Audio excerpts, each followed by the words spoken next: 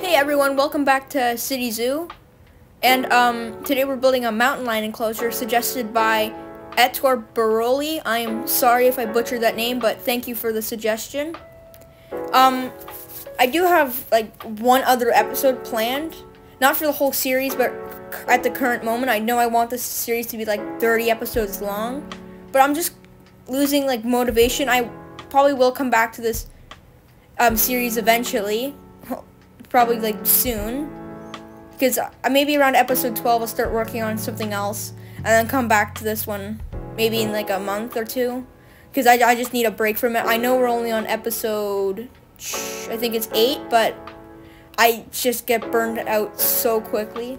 But anyways, talking about the habitat, the reference photo I was using had this like cool like vine arch, so I'll probably be building it in a second, but you'll probably see that way better in the tour. It looks so much cooler on the ground.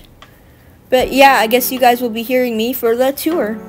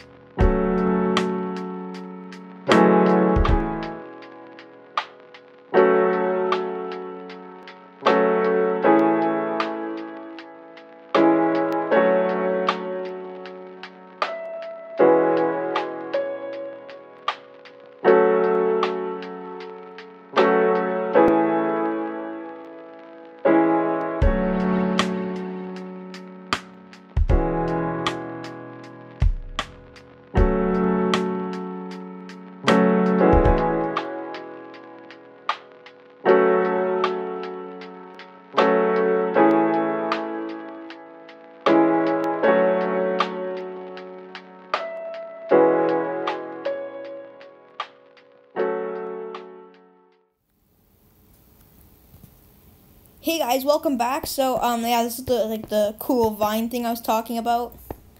I think this is just so cool. I'll talk about the enclosure in a second. Here's the rock viewing area. The mountain lion is completely oversized. I looked all over like my mod platform, so I could not find a mountain lion mod, and the closest I could possibly get was like a lion mod that it didn't have any female lions, so this is literally the only female lion I could find, which was in the original mod pack that I was using, so I just kind of used it. It is way oversized, but I mean, I'm probably going to put a black bear next to it that's also very oversized, so I guess it'll just kind of fit, make it feel a little smaller. And then I guess I'll, yeah, run over to the habitat.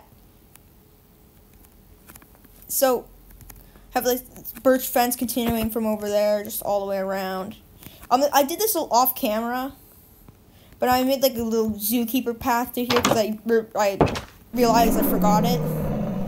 Here's like the cave. I had some plants inside. It took me so long to figure out how to get this waterfall to work. It goes like really, really deep in there. And I just kind of slides down here.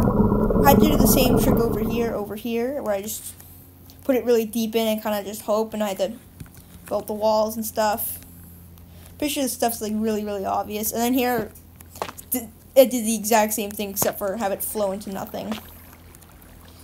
And then yeah, then I add some rocks around to make it feel more mountainy. Tied these two things, though I feel like the water tied these things together really well.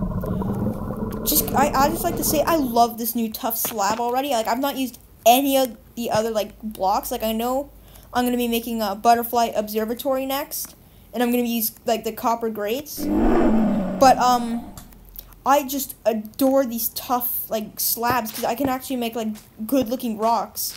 Like the stone, it's okay, but it doesn't have much texture to it, which I just love. This looks so much like fake rocks. I love it. But yeah, anyways, that's it for the tour. So I guess I'll see you next time.